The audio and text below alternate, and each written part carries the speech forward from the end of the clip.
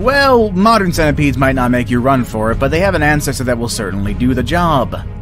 Arthropoda was an 8.5-foot-long millipede from the Carboniferous era, and though it was herbivorous, likely feeding on dead plant matter like modern millipedes, it still has a pretty big scare factor. Just because it won't try to eat you doesn't prevent it from being creepy while it scuttles about. Fossil trackways have been discovered showing that Arthropoda could move and maneuver quickly, undulating hundreds of legs in rhythm to nauseate and disturb anyone watching. These are the largest known land invertebrates of all time, and it is unlikely that they had any predators, but it could probably rear up into a defensive posture and look you straight in the eyes.